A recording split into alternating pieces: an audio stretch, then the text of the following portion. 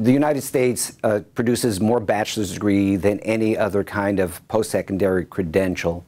However, there's rapid growth in sub-baccalaureate credentials such as associate degrees and certificate programs.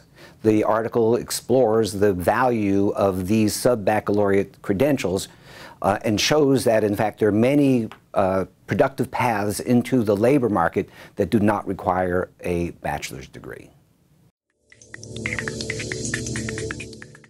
The data in the article shows, in fact, that there is high returns on investment to both individuals and to society for these technical and career-oriented credentials, the sub-baccalaureate credentials. So for an individual, if you want to get a middle-class job, you don't need a bachelor's degree. In fact, there are many productive routes into the labor market that go through technical and career training in community colleges that will put you squarely in the middle class.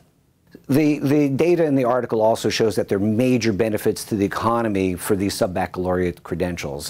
There are large numbers of what people call mid-skills jobs that are sitting empty, and these are jobs that require people to know how to fix things, so technical jobs, technician jobs, or you have to know how to fix people, allied health, for example.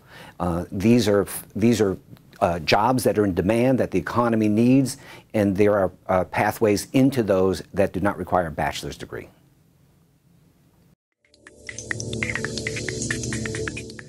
The bachelor's degree for most people is a pretty good investment. There's a high rate of return on this, and bachelor's degree graduates usually end up okay in the labor market. But a bachelor's degree is not for everyone. They take a long time, they're expensive, and some students just don't have the time, the energy, or the inclination to get it.